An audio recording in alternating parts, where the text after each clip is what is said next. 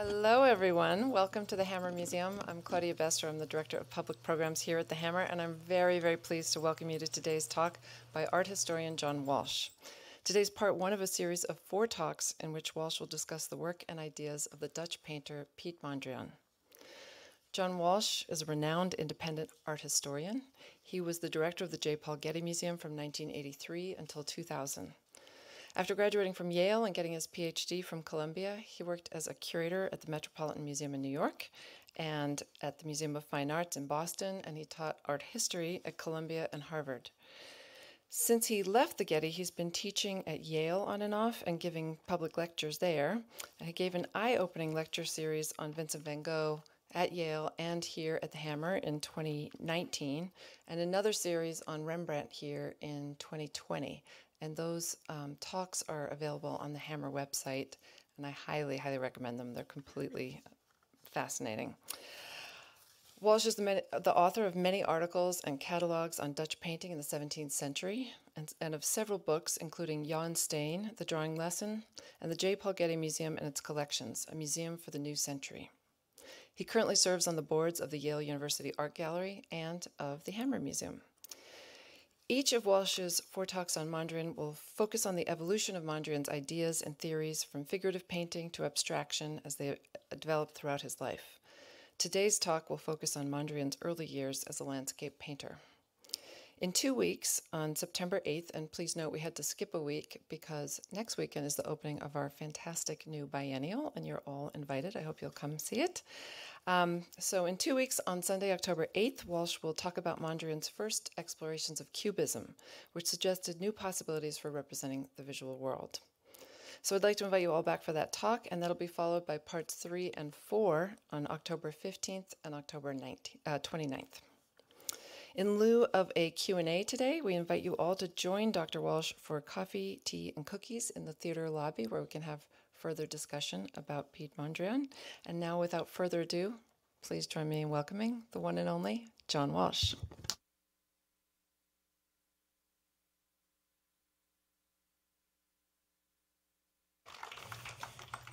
Thank you, Claudia. Where are you? Thank you. It's wonderful to be at the Hammer always. It's one of the most exciting programs in town. It's also nice to be introduced by Claudia, who's the best at it. I'm going to speak in this series and take you through a career of an artist whose work, for most of you, is very easy to recognize. We're asked, how did that happen? What did Mondrian want to achieve with all of these austere abstract paintings? And how did they work? And what use could we make of them? We're going to trace his development during his working life of 50 years. And I'll often quote Mondrian himself as he tries to explain what he was doing. Later in the series, we're going to look at some of Mondrian's own contemporaries, abstract painters themselves with utopian inclinations, artists whose work inspired him, and other painters and architects and designers that he inspired. Mondrian was extremely slow to mature. I mean, here he was already 36 when he painted himself with behind him one of his first geometrical abstract exercises hanging on the wall. Next to it is the breakthrough of just 2 years later with his unmistakable colors and structure. He's already halfway through his life, already with a career behind him. I'm going to take a few minutes now to turn the clock back 20 years and recapitulate Mondrian's beginnings as an artist. Mondrian was born in 1872, and he grew up in Winterswijk, which is that small Dutch town near the German border with the circle around it, in the so-called back corner of Gelderland, 100 miles east of Amsterdam and a world apart. His father was a strict Calvinist schoolmaster whose hobby was drawing, When he saw that his son had talent and wanted to become an artist, he went along with that, but a bit grudgingly at times. Here's Mondrian writing at the age of 70 and looking back. He said, "I began to paint at an early age. My first teachers were my father, an amateur, and my uncle, a professional painter. I preferred to paint landscape and houses seen in gray, dark weather, or in very strong sunlight when the density of atmosphere obscures the details and accentuates the large outlines of objects. I often sketched by moonlight, cows resting or standing immobile on the flat Dutch meadows, or houses with dead blank windows. I never painted these things romantically, but from the very beginning, I was always a realist." Well, his uncle Fritz was a competent realist painter and could give Piet the free lessons that he could afford during the summer in the countryside around Winterswijk. What doesn't come out in Mondrian's account is his academic training. He was promising enough at the age of 19 to get into the Royal Academy in Amsterdam. For 3 years, he worked at drawing plaster casts, life models, and still life. But he had to paint landscape on his own, since that was still thought a lesser genre and discouraged by the Academy. He was ambitious and sociable, and by 22, he belonged to the leading artists' society in Amsterdam, Artie et Amicitiae, a private club that's still there, still going. Hardly an avant-garde hangout, though, but a place where well-behaved artists could meet up and exhibit. In the 1880s, the commercial city of Amsterdam was booming and spreading out, but the art market was still conservative. In Amsterdam and in The Hague, there was a steady demand by Dutch and foreign buyers for familiar-looking pictures of farms and cottages and canals and bridges, cattle, windmills, and sturdy peasants in quaint towns, all painted in tranquil weather with subdued colors. Supply followed demand, and change came very slowly in the Netherlands. The French Impressionists had been shown in the Netherlands in the early 1890s, and they had some Dutch followers, called Luminists by Dutch critics, but their work had a dubious reputation with many art writers and collectors because they seemed to lack discipline. Their intentionally unfinished look was a fault, not a virtue in the Netherlands. In Amsterdam, Mondrian encountered the work of conservative innovators like George Henry Breitner, whose wonderful brushwork he must have admired.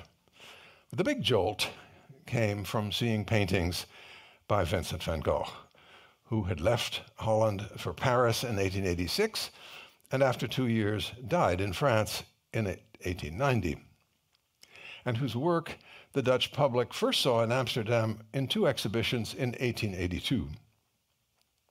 Those created a lot of excitement and critical debate. For Mondrian, Van Gogh was an example of a completely committed Dutch artist who had taken the examples that Paris had to offer and then gone off on his own. His landscapes not only responded to his emotions, but they also embodied his visions of the energies of the natural world.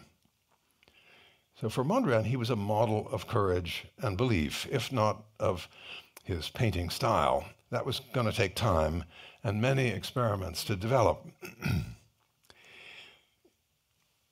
Well, you may sense Van Gogh behind the haystacks that Mondrian painted in the year of those exhibitions.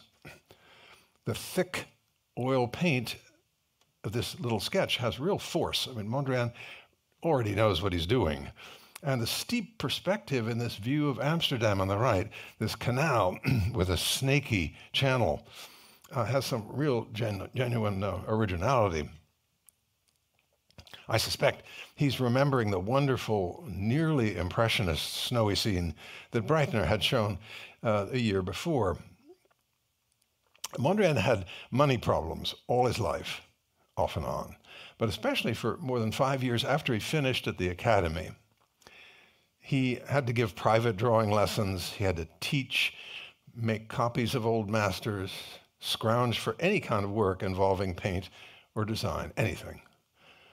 But when he could, he walked or biked around the countryside making drawings and oil sketches of the suburbs and the land around the city. This is where his skills as a composer and a painter developed steadily in a series of experiments with technique. You remember his words, "I always was a realist." A critic at the time who saw some of these little pictures wrote this: "There is a feeling for rhythm which quickens to the pulse of life and seems somehow to be connected with his positive sense for the new. And with the other, a love of order and balance, which is at the root of his search for unity and fullness." Those words, rhythm, order, balance, a search for unity, fullness, this is all very close to what Mondrian declared years later that he had been searching for in his work. He was certainly aware of other ways to conceive landscapes that painters were practicing during these years in Holland and Belgium, the so-called symbolists, contemporaries of the Belgian poet Maeterlinck, whose tastes ran to mystery, to muted light and spooky trees, whether the scenes were completely imaginary, like the canal at the top, or were actual places at the bottom, which is a castle outside Leiden, framed with witchy trees. If there was an avant-garde in Amsterdam during Mondrian's early years as an artist, it was these symbolists. In 1891, a leading Dutch critic wrote an essay entitled "The Death of Naturalism," calling for artists to turn away from painting nature and its varieties of experience, and instead to turn inward to the spirit, the soul, the imagination. For a while, Mondrian adopted a symbolist mood in the austere colors and the fastidious, hyper-real composition of this view on the left of a village church. He had some success with this, and also with watercolors, like the one at the upper right, which is a very delicate view of the flat farmland, and also with small, robust oil sketches, like the two in the middle. To make ends meet and to stay visible in exhibitions, Mondrian also painted portraits and still lifes in watercolor. Both those categories were bestsellers at the turn of the century, which bored him, but he did conscientiously and did very well. Mondrian roved around the countryside to the southeast of Amsterdam, which had been a favorite locale for the previous generation of successful landscape painters like Paul Gabriel. That's, you can see on the right, Mondrian on his bike, which he had equipped so it wouldn't tip over while he stopped and sketched. This picture of a windmill by Gabriel, done a dozen years earlier, had become a kind of sentimental favorite in Holland. It still is. It still attracts clumps of visitors at the Rijksmuseum. Mondrian painted a lot of views along the river Gein, and they have a different flavor from Gabriel's. No spectacular, puffy summer clouds. They're more apt to be moonlit, with unspectacular skies above a meticulously painted marshy foreground, or a little bit later on, and still with a lot of foreground, but with a silvery reflections and a kind of grayed out atmosphere. Mondrian painted this particular windmill about 20 times, so I thought I'd better have a look for myself.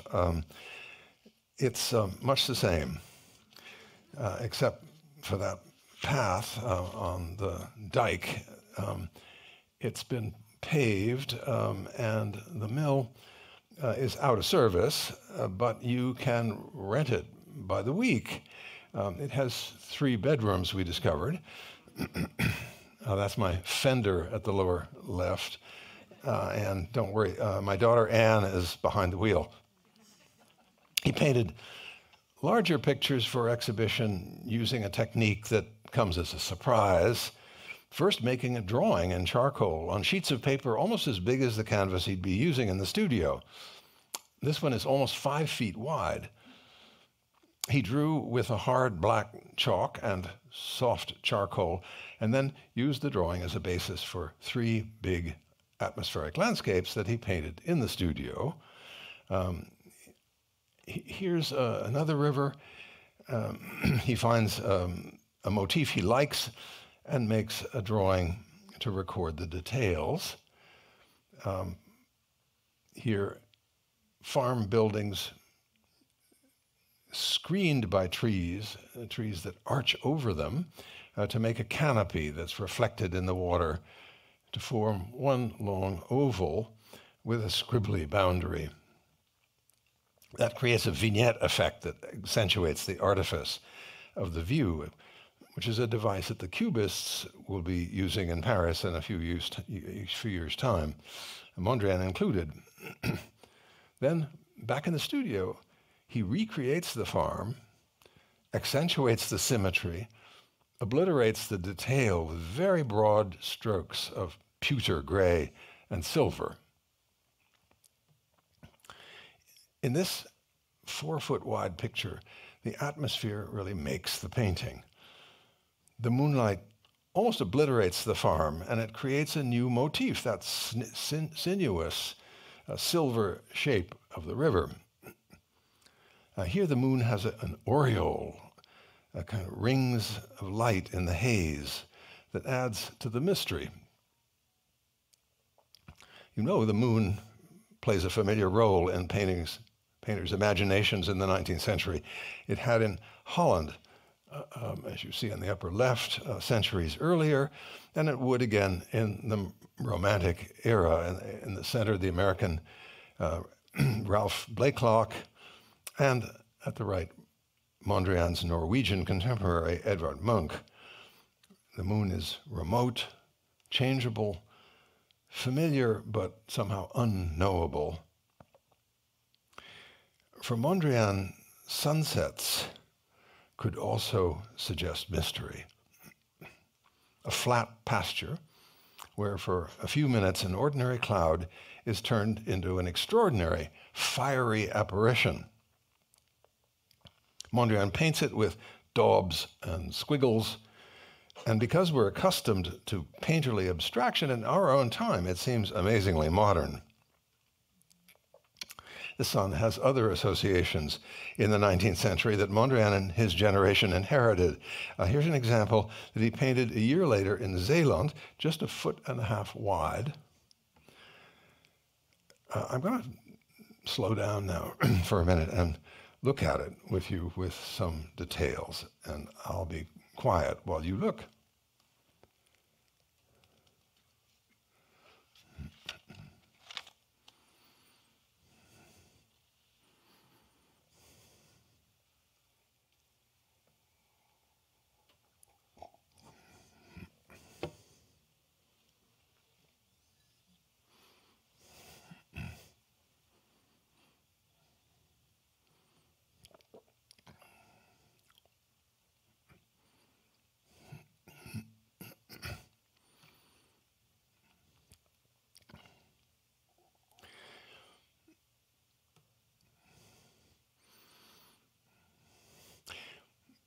We're looking at the sea and the tidal shallows in the bottom half. And above the horizon, there's a great cloud bank silhouetted against the golden light from the sun that's already set. Closer in, you can see how he did it, with long strokes of blue paint dragged over the red layer underneath. And you can see the reflected yellow sky dabbed on in the tide pools. That massive pileup of clouds in the exact center, together with the light, suggests that this is not just an ordinary sunset, but a sign of some higher presence. That was certainly what Mondrian intended. You've seen that paintings of the moon rising or setting were familiar to Mondrian and art lovers at the time. So were scenes of the sea with the sun going up or coming down. There had been a century of paintings and prints composed like these, the best known by Caspar David Friedrich, the two on the right, most often with witnesses who seem to be contemplating the boundary of the world they know and the mysteries of the unknown. Mondrian was fully conscious of carrying forward a tradition. He was 26 when he drew himself with the face of a mystic, a seer. He had come to in the summer to the beaches of Zeeland. They are broad and shallow and have views west across the English Channel toward England, which is out of sight, 100 miles or so in the distance. He wasn't alone.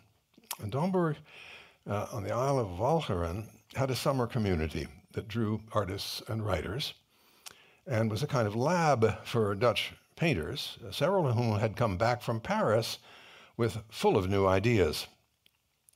The most charismatic of this group was this man, Jan Torup. Torup, who was a little older than Mondrian and whose subjects and style of painting made a great impression on him.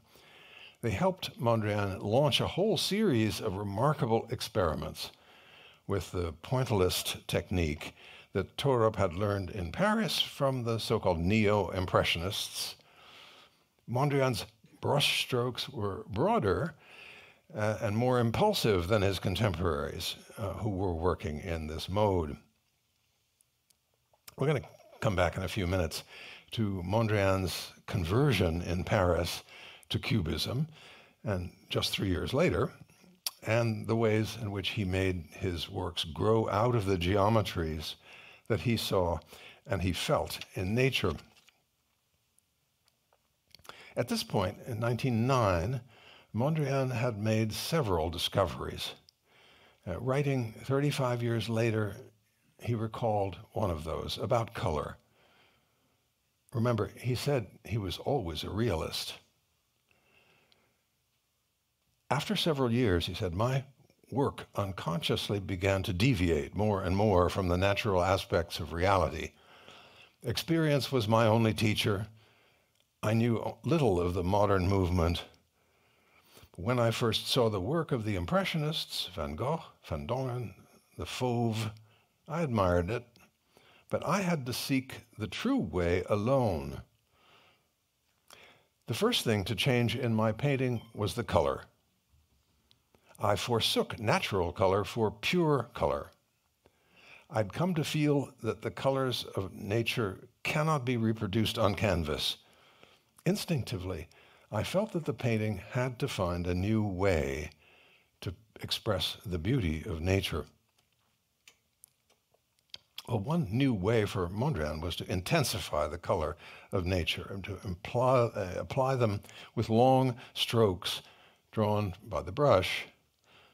Here he paints a forest with long, bare tree trunks in moonlight, using a pared-down palette of blues and reds and yellows that suggests the pure primaries he'll use later. The long strokes, the emphatic horizontals and verticals, give the composition a kind of severe geometry. Another color experiment around the same time is the familiar chorus of trees along a familiar river, again dancing in the moonlight and reflected in the water. Like the forest we just saw, it has an air of enchantment about it in the plain geometry and in the strange sort of rusty red color of the sky and reflections. Mondrian believed that he had to push at the conventions of color, not to shock people or from some itch for novelty, but out of a genuine emotion and a desire to express an almost religious feeling in the landscape, somehow to find a way to depict it. You might think that Claude Monet's poplars might have suggested the motif here, the trees planted at regular intervals along a river bank and reflected in it, but there isn't any evidence that he saw Monet's poplar paintings at all at this point. Mondrian could use the poplars differently, in fact. The bend in the river here called for a sweeping composition of trees that we've seen before, undulating in the last rays of the sunset. Mondrian sets them off against mottled bright blue clouds, high above a lowering mass of heavy clouds at the left. Mondrian is after the essence of the scene. He's pushing for more and more intensity in color and design. This meant isolating the motif. Here, an apple tree just past sunset against saturated blue puffs behind it. The tree and the gnarled branches are still touched with bright red. You get the sense that something that he's actually witnessed, an experience of light and color recreated as a kind of hallucination or visitation.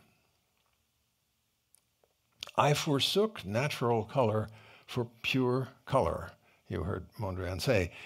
He emphasized going his own way with color, and he played down the stimulus he got from these younger Dutch painters, a few of whom he exhibited with in Amsterdam in 1909. These people had worked in Paris and brought home brighter colors and sometimes louche subjects, like Van Dongen at the left, but also Jan Sluiters in the middle, and the older Jan Torup, whom you met earlier. All of these had recently absorbed the startling new colors of Matisse and Derain and the so-called Fauve group, amped up reds, clashing complementary colors, green and red, orange and blue. In the 1909 exhibition in Amsterdam, I just mentioned, Mondrian showed this canvas, 5 feet high. He'd entered the game. One critic thought it was decadent and said he feared for Mondrian's mental health. A famous Dutch novelist, Israel Querido, who admired Mondrian, saw the picture and wrote this: "I have never seen such murderous colors. The flames are cooking. The contours of the mill bleed in red and also scorching yellow. The blood streams, golden yellow, India yellow, cadmium yellow light, with a radiant vermilion and orange. All these fall like a rainbow of colors from the scorched sky. Feel along with this flood, with this fulminant glow, with heat blazing into the distance, with these crackling flames of fire, the infernally gnawing embers of the day in the open space of the sun." A few Amsterdam artists and others, writers, contributed something else to Mondrian's thinking in these years, something spiritual and something that he took seriously. When Mondrian was in his 30s and experimenting with avant-garde ideas that reached him secondhand, he was introduced to theosophy by his friends in Amsterdam. Theosophy was what Mondrian called a spiritual science, a kind of mix of Stoicism, Buddhism, and Western philosophy and ethics, as well as modern science, including evolution. It had been founded 25 years earlier in London by a Russian mystic, Helena Blavatsky, and an American emigre seeker, Henry Alcott. They inscribed the photograph that you see in the middle to their chapter in New York City. There's also a chapter in Amsterdam that Mondrian eventually joined. It had a following among artists and architects and intellectuals, among others Rudolf Steiner, who eventually went his own way. There was also a chapter near him in the mid-1930s when he lived for a few years in Laren. He gave a lecture, Mondrian did, a lecture to this group on art and theosophy that reportedly met with total incomprehension. Nevertheless, theosophy did have a lasting effect on Mondrian's beliefs about what a new art might do to improve the world. It gave him the belief that everything in the world is inherently unstable, the product of opposing forces of all kinds, up and down, male and female, light and dark, and so on, and that art can embody those opposing forces and bring them into balance. A new abstract art would evolve from the obsolete figural art. It would have an equilibrium that is not fixed, but dynamic, an equilibrium of form and color that can even serve as a model for ethics in our individual lives, and ultimately for a healthier society. And Mondrian invented imagery to convey states of evolution. To symbolize the cycle of life and death and regeneration, he painted sunflowers, prompted evidently by Van Gogh's, but instead drooping in death. Other flowers symbolize passing time, like the lily blossom at the left, fully open, and the other collapsed. Or at the center, to show off brash vitality, like that stunning amaryllis flower, painted with the hottest crimson, set off against a blue like the sky in the red tree. There are a few figure pieces by Mondrian that are explicitly spiritual, and they've given critics and art historians quite a lot of trouble to justify ever since they were first exhibited. He wrote to one of his critics saying that the title he gave for the picture, Devotion, on the left, didn't mean that she was devout, but that he, the artist, had conceived her devotedly, and that the unnatural red of her hair was his way of suppressing the material side of things as they appear in nature, and instead stressing the spiritual. The triptych on the right has been even harder for people to swallow. The three nudes in 3 steps towards enlightenment were evidently meant to symbolize the upward evolution of the human spirit. That was almost the last of Mondrian's figure painting, but not the end of his interest in theosophy. That interest had taken a serious turn in 1908 when he first visited Jan Torup in Zeeland, who had formed that summer artistic circle that I mentioned, that included some other theosophists.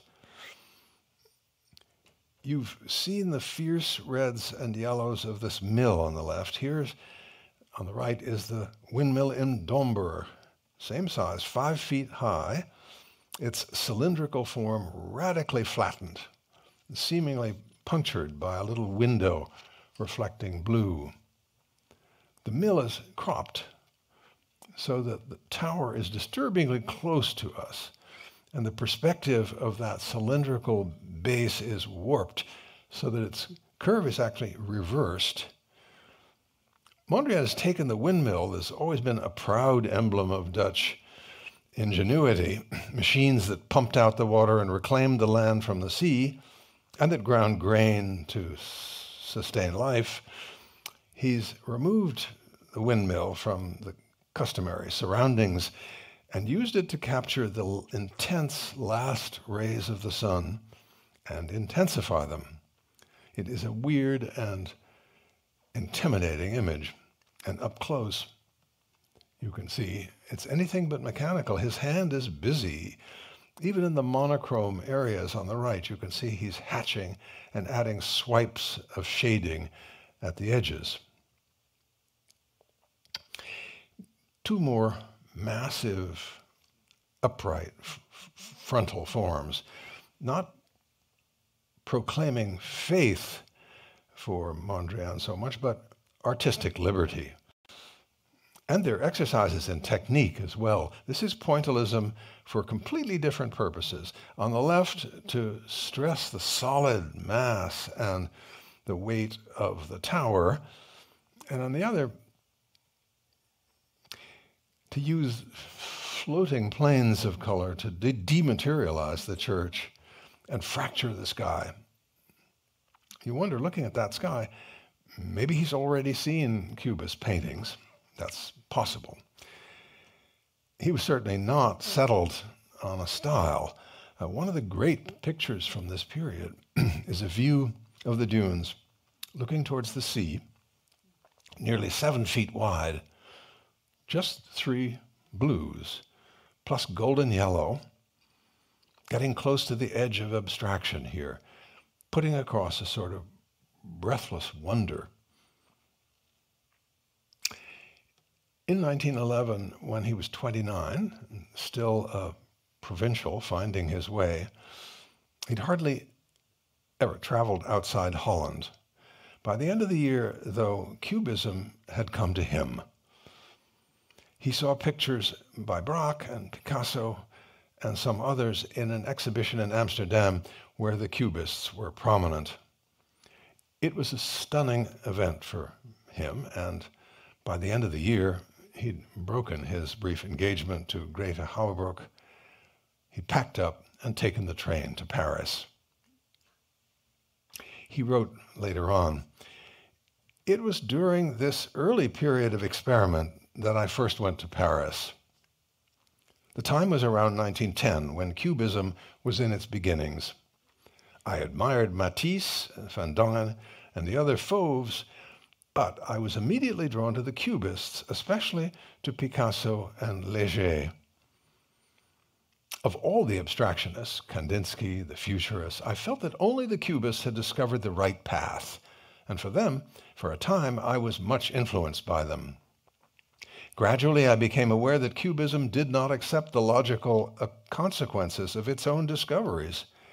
It was not developing abstraction toward its ultimate goal, the expression of pure reality." So he acknowledges the Fauve painters who had helped intensify his colors, and more important, he emphasizes Picasso and Léger. What he called the right path the Cubists had discovered was to see the basic geometries in the visual world and to render their elementary shapes, pyramids, cones, cubes, and so forth, and rearrange them.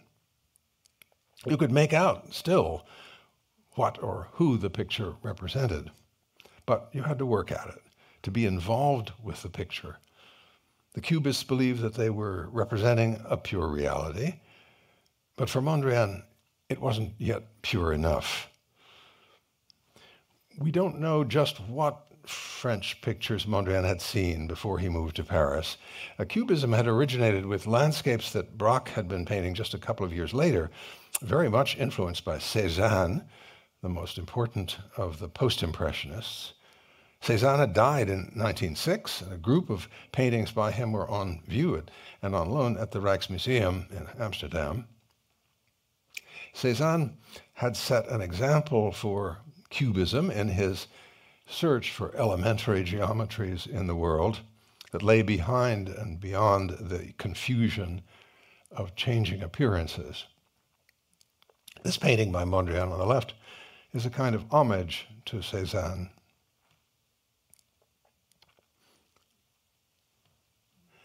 Picasso had moved away from the relatively realistic colors and Shakespeare and shapes of his breakthrough paintings of a few years earlier.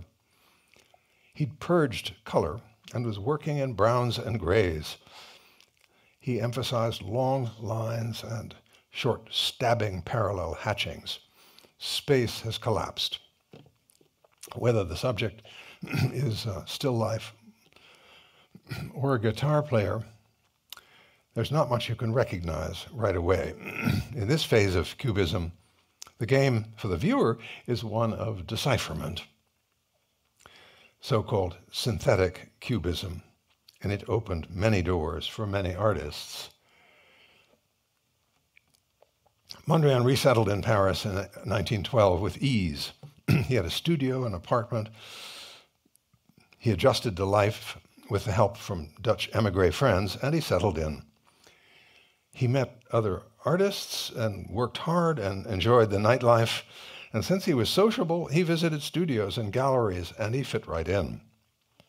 By now, an entire circle of cubists have been following the example of Picasso and Braque for the past few years. Delaunay and Léger are spinning off their own versions, but exchanging visits, going to shows, arguing in cafes. The list of foreign artists living there before World War I broke out in 1914 was impressive, including these. Juan Gris on the left is a purist, one of the few to extend the life of synthetic cubism. Mondrian's friend Fernand Léger in the middle, and at the right, it was the quickest to learn. And instead of abandoning color, he does what Mondrian will do 10 years later, reducing the palette to primary colors, to blue and red and yellow. And he reintroduced volumes and spaces and reduced his humans to automata of cones and cylinders. One writer called Léger's style tubism. There was Delaunay, who also became a friend of Mondrian's, and the Italian Gino Severini in the middle, both of them smitten by the miracles of the machine age. Severini was one of the first futurists. There was also, at the right, Malevich, born in Poland, who found a way to recreate the sensation of repetitive motion with overlapping images. And there was Marcel Duchamp, who used the same device in the notorious nude descending a staircase, which caused a scandal in Philadelphia and elsewhere. Mondrian saw most of this, but he had brought his own images with him from Holland, images he'd struggled with, and he took them up again to tackle the challenge of cubism. Color could be dispensed with. It was now for him structure that preoccupied him. The red tree was a big structure with a heavy lean and a turbulent sky in the background. The gray tree on the right stands straighter by comparison, with fewer branches, pruned to create a kind of open work pattern with curves that define compartments. Those are filled with gray brushstrokes,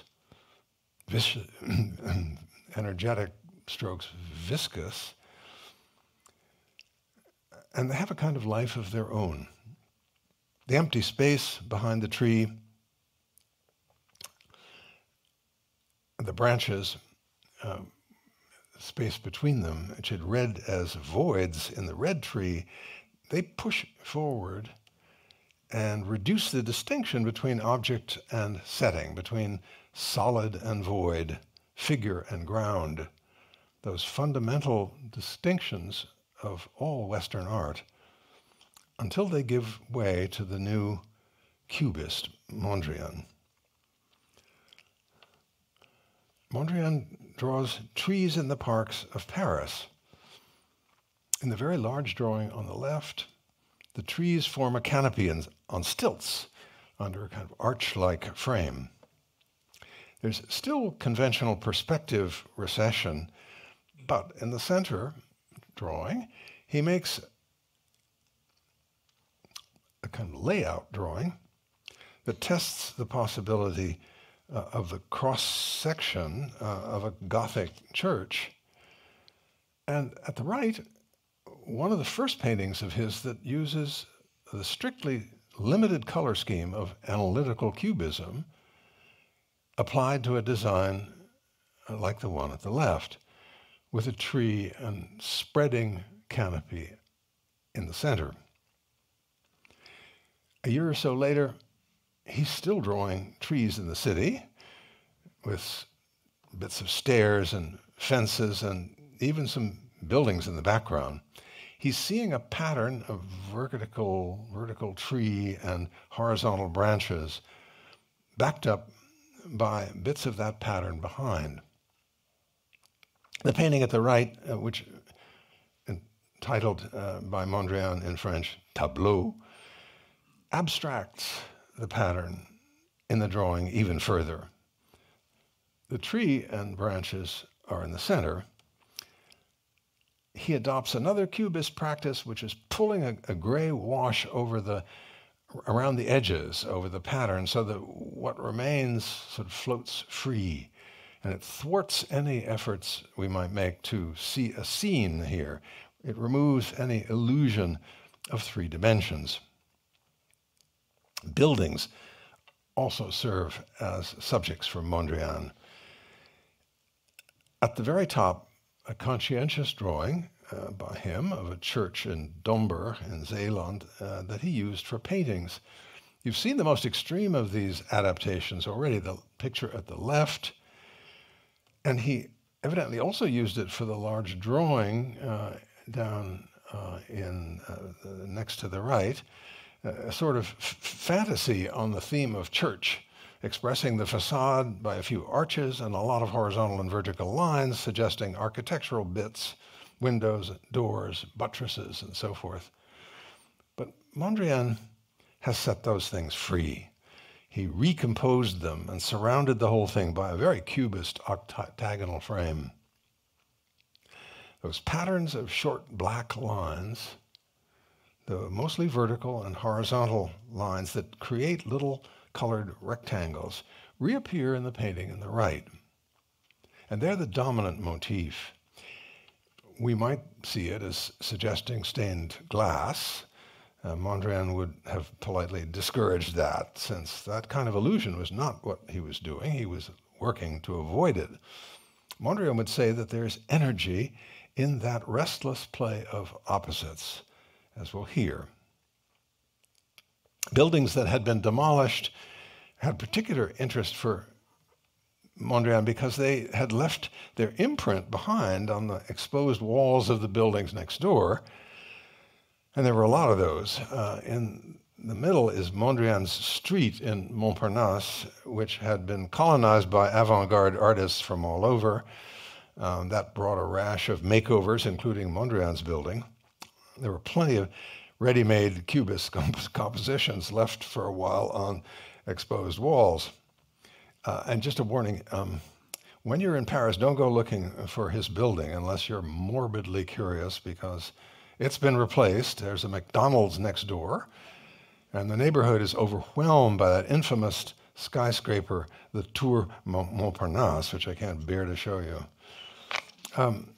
Several big drawings, like this one, gave Mondrian material for a group of curious cross-section paintings, like the one at the right.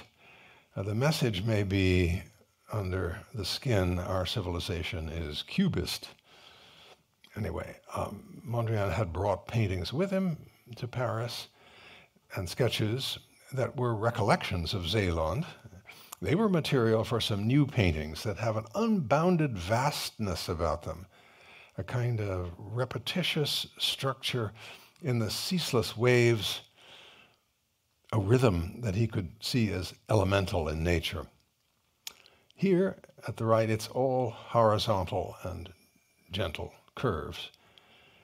Motion without mass or details, just a suggestion of recession into depth by his narrowing the intervals as you moved upwards.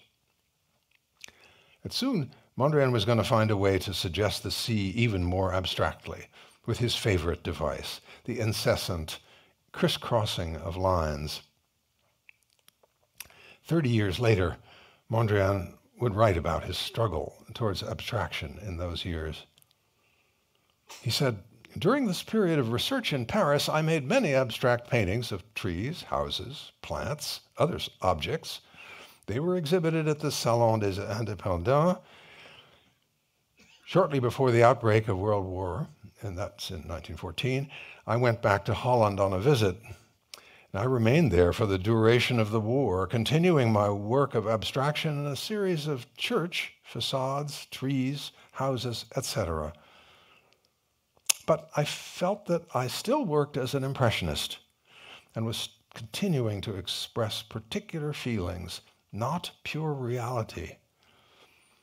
Although I was completely conscious that we can never be absolutely objective, I felt that one can become less and less subjective until the subjective no longer predominates in one's work.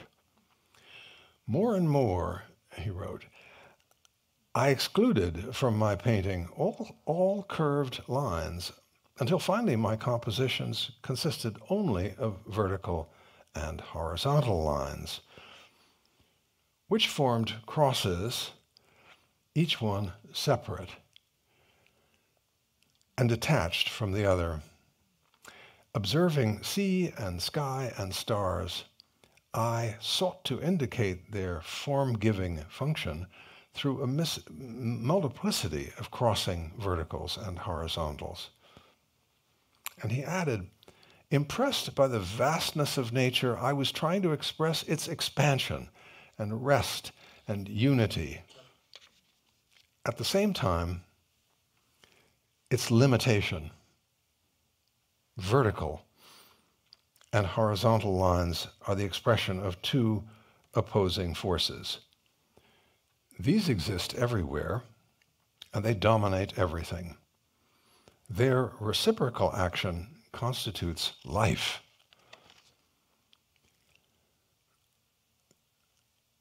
This led to a breakthrough, which we're going to return to.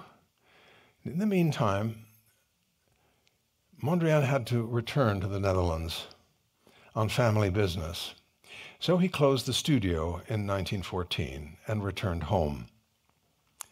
War broke out while he was there, and it was 5 years before he returned to Paris.